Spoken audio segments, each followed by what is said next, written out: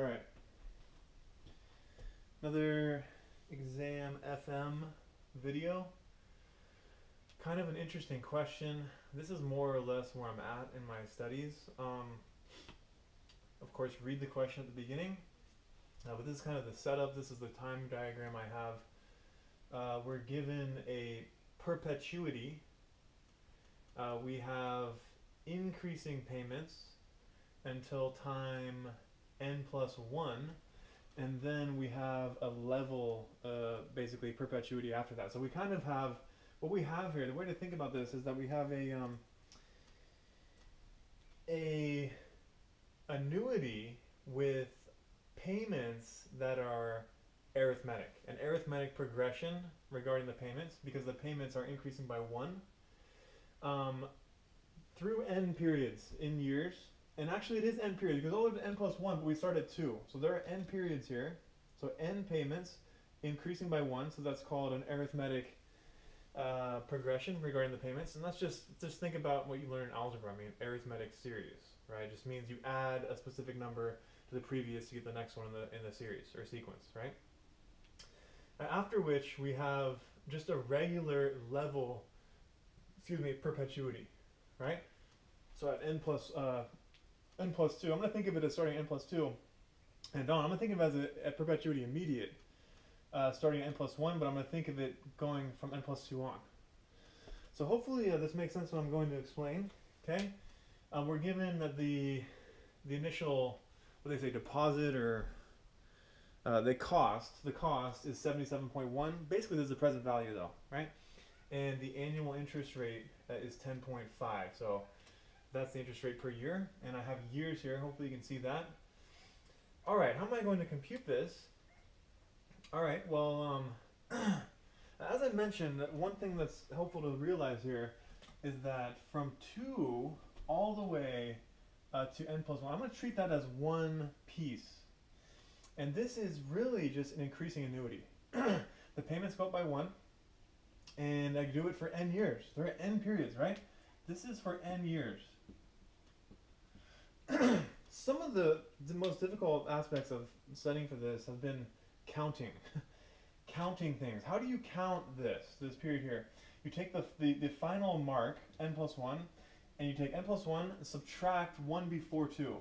N plus 1 minus 1 is n. That's why there's n years here. That's one way to think about it. Alright, so let's just deal with that piece first. What I want to do is I want to evaluate everything right here. I want to evaluate everything right here at time 1, and then I'll take the discount of 1 period to go back to time 0. So what I mean here is, let's just first evaluate this regular increasing annuity, okay? So, what I'm going to have here is here's the present value, 77. Okay, we have 77.1. Let's deal with the increasing annuity first. Let me give myself a little room right here. This is going to be an increasing annuity. This is the symbol here, increasing annuity. Angle n, an increasing annuity for n years at interest rate I. So this is an annuity immediate. Annuity immediate because I'm evaluating here, but the payments start at the end of year 2, right? The end of the year, which means it's immediate, which means I don't have dots. So that takes care of just this part. And so that evaluates it at 1, but I really want to bring it to time 0. How do I get to time 0? I need to take v of that. I need to discount that by 1 year, okay? Now what I'm going to do, I'm going to add it to basically the level perpetuity immediate. And what I'm thinking here, but what I'm thinking in the situation here is I'm thinking of this part right here. I'm sort of thinking that my perpetuity starts right there and goes on to the right there. So this is just a regular old perpetuity with annual payments n. So this is n, and you should know, and this is a perpetuity immediate.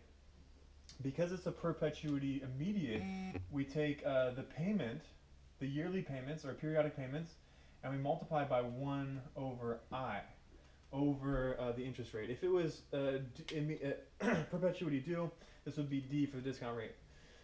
Now, where does this actually evaluate the perpetuity immediate? It evaluates the perpetuity immediate at right here actually. It brings it to this point, to n plus 1. Where do I want it to be?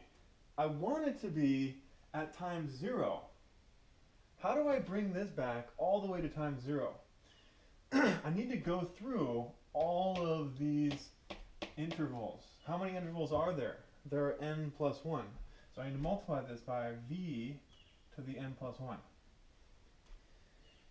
So this is going to give me my answer. But we still have some work to do. And I'm actually going to derive an important formula as we go. So let me show you what I mean. First thing I'm going to do is I'm going to factor out a v. So what I can say here is that 77.1 is equal to v times, now what is the formula for an increasing annuity immediate? This is actually the present value, sorry, this is the present value of annuity immediate.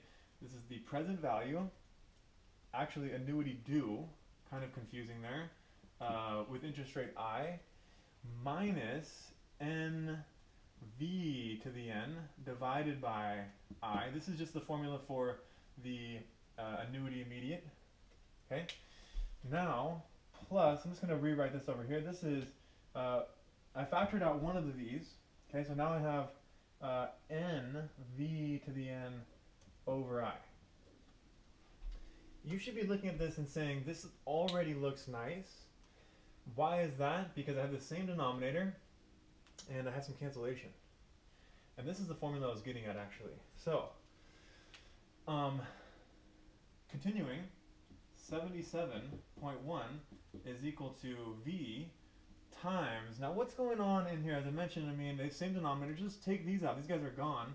This is exactly the present value of annuity due with n periods, interest rate I, divided by I.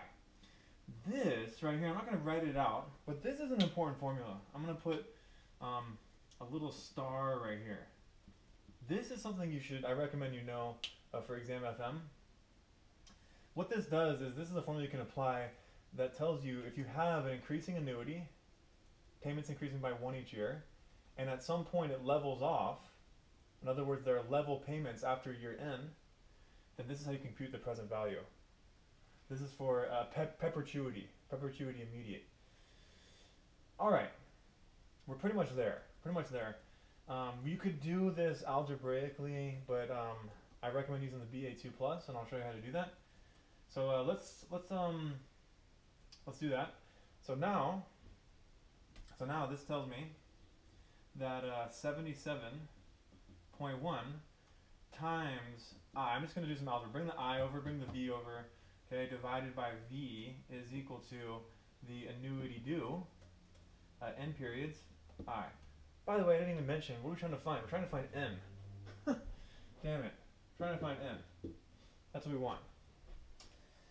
This is the equation we've simplified everything to. We have I, and because we have I, we have V, right? And, well, I think you're probably familiar with this by now, but let me just write it anyway. What is V? V is equal to 1 plus I, we're given I, to the negative 1.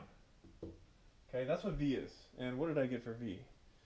I didn't even write it out. This is some number, though. You can do it. I mean, this is equal to 1.105 to the negative 1, whatever that is. Okay? I is equal to I, so no big deal. From this, we're pretty much where I want to be, because if you simplify the left-hand side, what you should get is the following. You should get 8.9455275.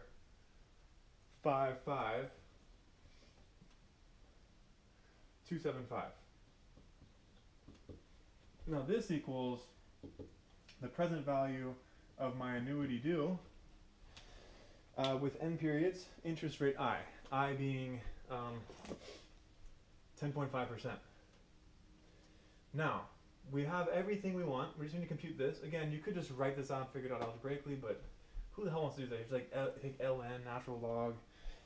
Use this thing. Let me show you how to do it on the calculator. So let me give myself some room. Let's get rid of this. Okay, so what we have is the following. Okay. All right. How am I going to compute this? This is what we're going to do. So BA2 plus, as I mentioned, I was pretty hesitant in using this, but it is very helpful once you learn how to use it. My calculator is already in begin mode. Okay, you need to be in begin mode because an annuity due has payments at the beginning of each pay period.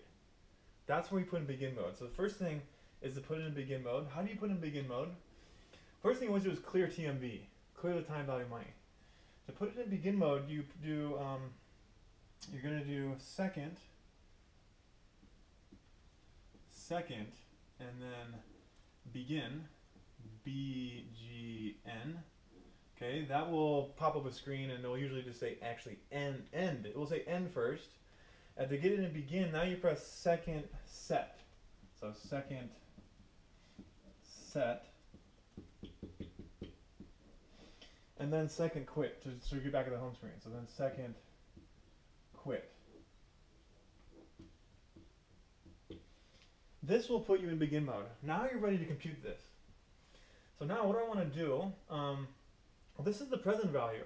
So what we're going to do is now we're going to type the keys in as 8.9, 455,275, okay? And then we're going to hit PV because this is the present value of this annuity due. And what are my payments? Think of the coefficient here, it's just a 1, so my payments are 1. But with payments, you always want to actually make them minus, make them negative. So now we're going to do 1 and then the plus minus key. Okay? That takes, and then we're going to do payment, right? PMT. Okay? Now we need to put in I, the interest rate. Interest rates you put in actually as a percentage. So I'm going to put in 10.5. I just put in 10.5 and then IY. Interest rate per year. And then we're almost there. What do we want to compute? We're looking for N. So now I want to compute, so CPT N. CPT N. And this will give me my answer. And what did I get? I got a I think I got like 19.1 or something. But approximately 19. So 19 years. And that is my answer. That's my answer for N. So a lot of boxes, but this is really the answer, right? All right, I hope this was helpful. I know that this looks like a lot of calculator keys, but if you practice this enough, you'll see that this is actually quite logical, and it will make sense to you. It's not just memorizing this. This will make sense to you after a while, so I promise. Tell me what you think. Hope this is helpful. Like the video, and subscribe, and comment below.